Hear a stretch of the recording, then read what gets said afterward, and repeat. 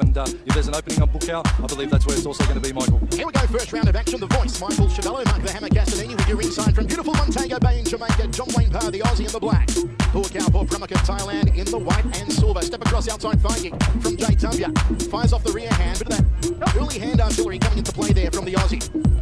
BUAKAW skips forward, nice tip kick to the midsection from the tie. JW goes to the breadbasket. They trade leg kicks. Either man managing to get the check in time. As JW goes to the liver section, you will see BUAKAW drop his hands, which has been his undoing of late in K1 Max. As I said, by this time already against Andre Dida last time out, the very inexperienced Andre Dida. Well, BUAKAW was doing the chicken dance on his feet. Dida almost knocked him out early on. And good to see the promoters have jumped on the problem of the logos on the ring mat, ripped them up, and put the fighters' priorities over their own, and taken those logos off to make sure that the action is first class in all these bouts. BUAKAW just seeing what JW has to offer here. JW goes for the big action, sweet textbook execution there for BUAKAW. BUAKAW 220th career fight. JW's centenary, 100 fights tonight for Australia's greatest ever. That takedown that the BUAKAW just executed, the Thai judges are going to love that. They're going to absolutely love it. As always, BUAKAW absolutely rich, stripped and striated, more muscles than a seafood casserole on the tie. JW looking to flank with the right hand there. BUAKAW weighs down with a turning left foot, finds a front kick to the midsection. Seafood casserole, give him what's a bit of good rams. No, but it's a buffet at the hotel. Seafood here in Jamaica. JW goes to the outside lead thigh again. Nice high right round kick from BUAKAW. The shoot around the back of the neck. JW on the way with a nice short leg hook. You'll often see BUAKAW smile at JW, even when he gets hit. It's a Thai trademark when you get hit hard. Smiles even bigger just to show your opponent that they didn't hurt you. BUAKAW launches in, throws a left hook. I think BUAKAW's going to be loath to get into elbow exchanges because, of course, as you mentioned earlier, Michael, he does not want to get cut, he doesn't want to get injured, so he can compete in that K1 tournament coming up.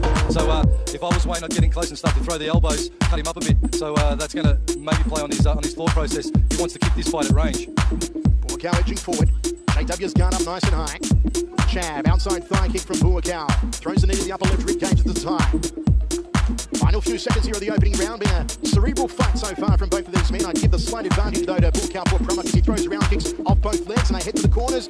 Hammer, we will struggle not to show our Australian bias because we have much love for JW. But I've got to give that first round to BUAKAW PRAMUK 10-9. Well, certainly no one has more of a one-eyed view on JW than myself. He's been down to my gym down at the Hammer's Gym there in Australia and working out with the boys down there. He's a regular at the gym. But JW, I'm afraid this round I'll have to give the BUAKAW, especially, and I think it was the defining moment would have been that takedown. That's probably where he's initiated a lot of attacks. But for me, what has made the difference is the takedown. Let's take a look how it went down there in the first round. Once again, JW just getting his leg caught and BUAKAW taking him right down very quickly indeed and looking very confident and cocky. BUAKAW, JW, I feel is not as free-flowing as I would like to see him, especially with the hands. See the size of the calves on BUAKAW. Not calves, the cows. The legs of BUAKAW. There's renowned. Massive legs on the side. As I said earlier, the kicking power that is renowned for BUAKAW. Also, there was a period though, when BUAKAW was renowned for his handiwork. When he won his second K1 Max World title, he steamrolled through everybody with his hands. It was probably the greatest K1 victory in K1 history, be it K1 heavyweights or K1 middleweights. It was just so dominant from BUAKAW. Look, I think as a kick fighter, BUAKAW 07, 06, 07 version. 05, 06. Yeah, right up. Was certainly personified technique. I love his push kick. I love his front kick. He hasn't changed his fight style that much. And this is perhaps something that I'm interested to see. JW, of course, would have studied BUAKAW. Would like to see him scoop out that push kick and then answer with something. But he's getting pegged with it. BUAKAW two-time K1 Max World Champion 04, 06, 05, of course, was won by Andy Sauer, who also repeated in 07. Here we go, second round of action, unofficially first round, we're giving away. BUAKAW 10-9. Fires out a side kick, outside thigh kick for the lead leg, but JW checked it. Nice counter kick from BUAKAW. Good left hook from the tie. You can see the sweat fly off the brow of JW momentarily. Gut punching knee, folds him in half like a piano accordion, and just throws JW to the canvas. Aggressive start here from BUAKAW PRAMUK.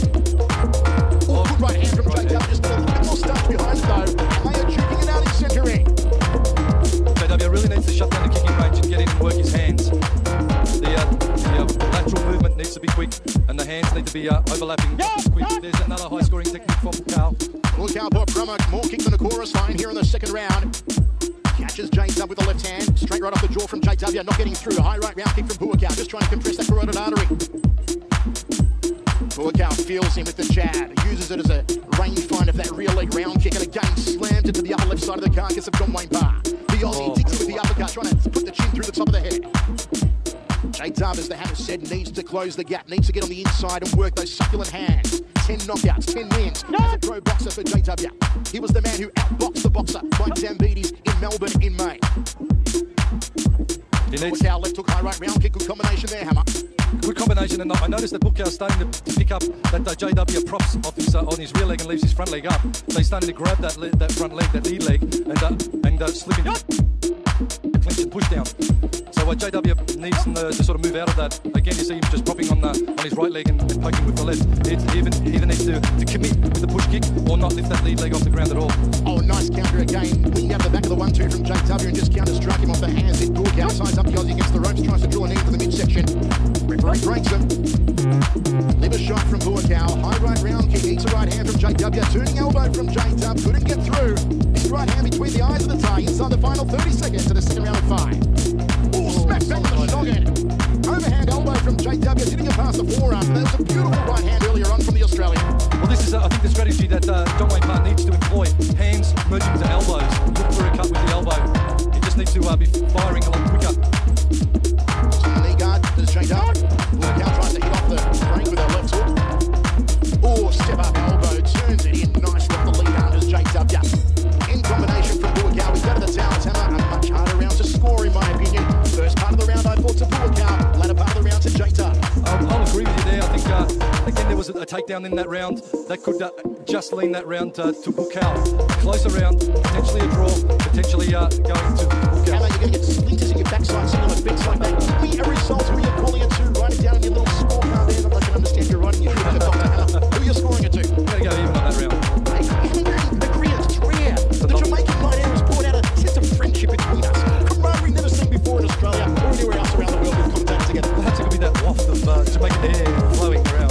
There's a certain smell that permeates in Jamaica. That makes us so much more friendly. And look at hungry, relax. Let's have a look how it went down. As we said, folks, unofficially, we're giving it a 10-all round in the second. And there was a dominance in the clinch from BUAKAW that will score highly for him. A nice push kick, BUAKAW, and lightning fast reflexes to catch the round kick of John Wayne PARR. Hook, round kick combination, BUAKAW, very composed, not wasting a lot of energy and picking his shots. Great precision, BUAKAW. John Wayne PARR, I'd like to see him just open up a little bit more, and I think in his mind he's going to start to throw some more elbows in this coming third round, and I think that's a definite must for him. J-W trying to crack through with the elbows in the second, not successful in landing one, but they're great to see when the fighters employ all 8 weapons of Muay Thai. Final instructions. BUAKAW first to emerge off his stall here in centering. J-W a little slower off the mark as he received a lot more instruction in the corner. 10-9, first round we've given it to BUAKAW. 10-all, second round came J-Dub. Certainly does. Up the scorecard, or at least our scorecard, Hammer, as we go to third of 5. He certainly doesn't look to have the energy that had him amped in Melbourne, Australia, fighting Mike Zambides. But then again, he had 2,500 people on his side, so fighting in a foreign land and against a very tough opponent is looking to be a hard road ahead, a hard night at the office for John Wayne PARR. Step across, thigh kick from J-Dub. Chases him with the right hand, the big kabosh! And BUAKAW wore it, turned him around and countered with a right hand of his own. That was more like it from J-Dub, but how well did BUAKAW take that shot, Hammer? He ate the glove. And again, he wears the right hand, BUAKAW. Crossing elbow from the tie, and again trying to chop the ear off of J-W. Tough stuff here from BUAKAW. J-W finally launching a heavy artillery here in the third. Lockdown knee strike, knee guard from John Wayne PARR. BUAKAW forced to lick the leather here in the third round so far. Slammed into the other right hand. Double jab right hand from J-W. They tie up and tango back in front of our commentary position. Great third round here. J-W's 100th career fight. I know it's been going through his mind for a long time. Who will be opponent number 100 as he does the lean back and tries to counter with the right hand. When he found out it was going to be BUAKAW, he was absolutely elated. Well, certainly all the people from Queensland and Australia, and especially Boonchu Jim, Wayne's Gym, will be on the edge of their seats for this one. Trying to will a win to the Aussie. And BUAKAW is looking a little confident, but he gets a little bit more blue tinge on his head, wearing the gloves of John Wayne PARR. BUAKAW going for that liver again, and he digs down with the left hand, finds a technique in the midsection, steps up and locks it, grapples the tie, and tries to drag J-Dub down with him as the referee gets a little physical under a minute remaining here in the third of 5. Elbow from J-Dub, just lost his footing. Takes a big breath as J-W crossing with the teeth off of BUAKAW. Inside thigh kick from J-Dub. BUAKAW goes to the outside lead thigh. Just checks him off the front kick. Tries to snake in the left hook again to the tie. And a good bread and butter combination. Jab outside thigh kick from J-Dub. Body shot from BUAKAW. J-Dub just needed to turn that right hand a little more. Goes for a crossing elbow off the lead arm. Does the Australian. BUAKAW looking to force him against the ropes here and work that, the right hand. Final 10 seconds of this round. Can BUAKAW go kleptomaniac and just steal it here with a final technique? Knee to the midsection, end of the round. J-W pumps the fist into the air hammer, but do you think the Australian got it? I think it was certainly the best round of the night for him, and landing some good shots with the hands, John Wayne PARR. A good close round yet again. And I'll lean the way of Wayne PARR on that round. I think he landed the cleaner shots with the hand department, answered the low leg kicks, and it was a lot more of an even round with Wayne landing more striking via the hands. It's happening, Hammer. We're in agreement again. This is unnatural. It does not feel right to me. Let's take a look how it went down. We both got it. Going the way of J-W there in the third. It's a long night, and I'm sure things will change, Michael.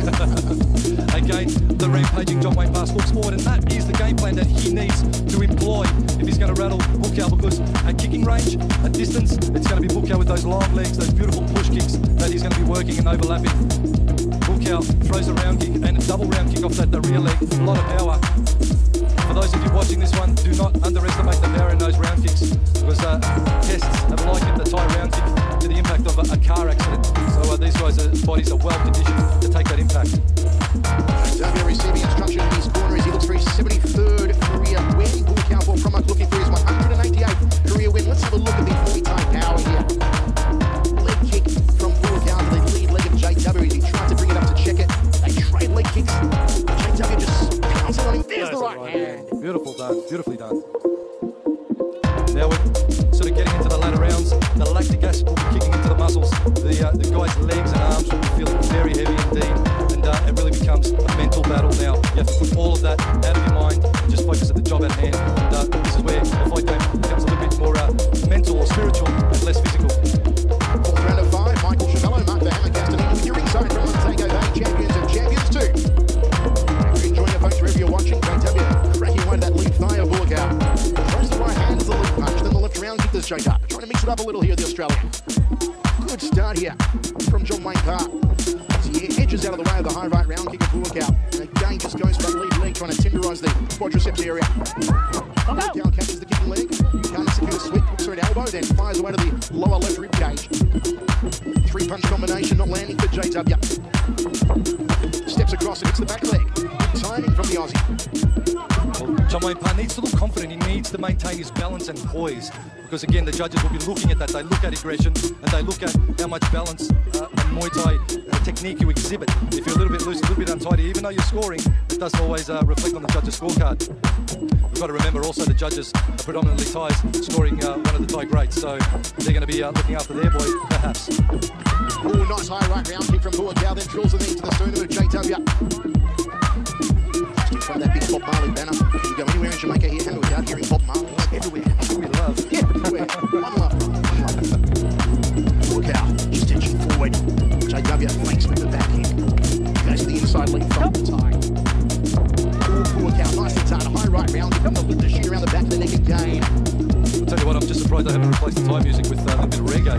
It's absolutely everywhere. With a steel drum from the beaches. BUAKAW comes forward again. J-W counters and locks him up. Who will get the better exchange in the clinch here? BUAKAW looking for the takedown. A high knee to the upper spine region of J-W. The referee has to pry these two men off of each other.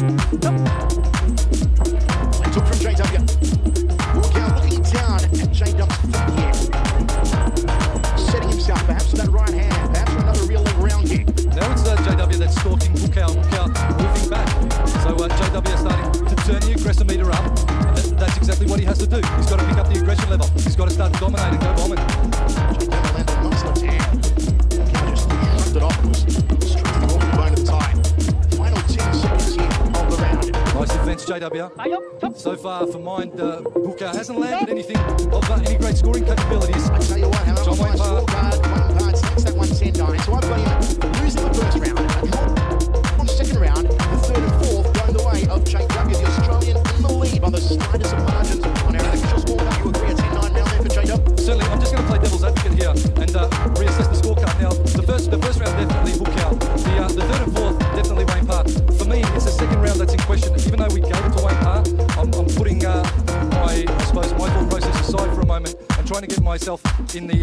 judges' mind space. I believe they could have and may have given that second round to BUAKAW. So if that's the case, that's 2 rounds apiece, which makes this last round the definitive round and the one that's going to be up for the taking.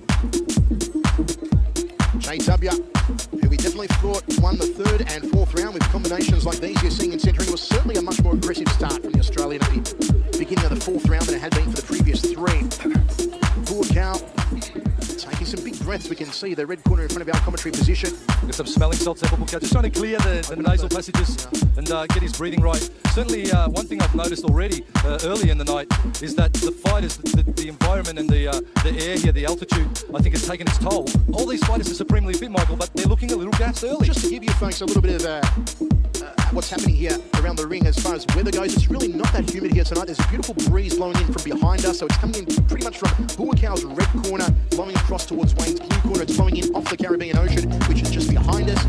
Beautiful temperature. It's actually quite cool with that breeze and not that humid, so no really adverse conditions here for our fighters tonight. And as the Hammer said, all have known long about this card and all have trained up an absolute treat for it as we kick off the final round of action here. Well, they picked this one up at a lightning pace to start. I think both their corners know that this could be the defining round. Catch and swing from BUAKAW, executed.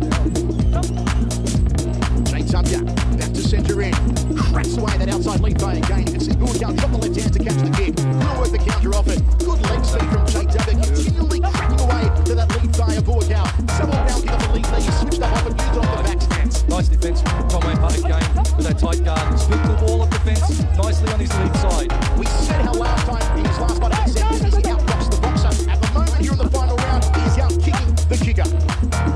High right round kick from BUAKAW. Checks the low kick. Wayne PARR just 1-2 with the right hand. Look at the top jumper. Can he find it? He needs a strong round. He needs a strong finish, the Australian. BUAKAW, in turn, needs exactly the same. All tied up again, dead centre of the ring. Referee has to pry them apart. Don't forget, under WMC rules, you get 5 seconds in the clinch to be active. If not, the referee will break and restart. JW keeping very light on the ball of his front feet, as most Muay Thai fighters do. They'll flick it out to use as a range finder with the tip kicks or the front kicks. Skips forward again. He's looking to throw the right hand here. Watch it come down the tube. There it is. Big kibosh from JW. Just wants to get back at it. BUAKAW doing a quick count of his teeth after that one. Slightly blue-tinged head now. BUAKAW via the leather. John Wayne PARR's gloves. Fat lip after that one, Hammer. You have a sucking egg. As they just tango. A little bit of a side headlock there from BUAKAW. This has been, I feel, Wayne PARR's round again. Good high right round kick from BUAKAW, but he's throwing only the one shots here. Is BUAKAW, whereas JW is throwing more combinations. Finds the mark with a good 1-2, locks up the tie against the rope, draws a little knee under the right ribcage. Well, just over 30 seconds to go, and time is of the essence here for both fighters. BUAKAW going for a waist clinch. It's a bit of a waltz into centering. And just wait when that 10-second clacker hits that both of these fighters will open up, no doubt. It's not a clacker, Hammer, it's a hot Jamaican girl absolutely slamming her hand on the canvas. Getting herself in position now. He went for the gas maker to open up what we call the money box on top of the head of BUAKAW. It's not what BUAKAW wants with that K1 fight in 2.5 weeks' time. You've got to wonder at this stage if that is going through BUAKAW's mind, if maybe he's not opening up as much as we thought he may have. Does a bit of quick evasion, gets out of the way of the round kicks of JW. End the fight, Hammer, and both men pump their fists into the air as I give the final round at 10-9 to John Wayne PARR. I'm going to go with you on that one, and I'm going to look at the scores in reflection. Give the first 2 rounds. Let's play devil's advocate here. Give the first 2 rounds to BUAKAW. Definitely the last 3 have to go to the Aussie John Wayne PARR. Okay, if you do that, Hammer, it's 49-48 to JW. On my scorecard, I've got a 49-47 to JW. Either way, I've got it to JW. Either way, it's got to be the JW. Now, Hammer, my question is, I feel that BUAKAW really slowed down after the second round. What do you think happened to BUAKAW? He didn't seem to have the same crack, the same pace, the same aggression that he had in the opening 2 rounds. So have a look at some of the action of JW hunting down BUAKAW here in the final round. Well, I feel BUAKAW didn't stay with the game plan that he had employed in the first and second round. You know, certainly in the clinches where he's comfortable, but I think that the topic we spoke of earlier, that his concern not to get cut with elbows, made him stay at range, made him want to stay out of that clinch for fear of getting cut with an elbow because of his upcoming fight. John Wayne PARR perhaps exploited that opportunity, tried to get into the clinch as we're seeing now, and perhaps that would have been where he should have worked a lot more, but not to say he's done anything wrong at all in this fight, JW, apart from the fact that I feel he probably started a little slow. But he did finish stronger, he did let his hands flow. Unanimous decision in the red corner. Oh, BUAKAW's taken it. BUAKAW has taken it on all 3 judges' scorecards.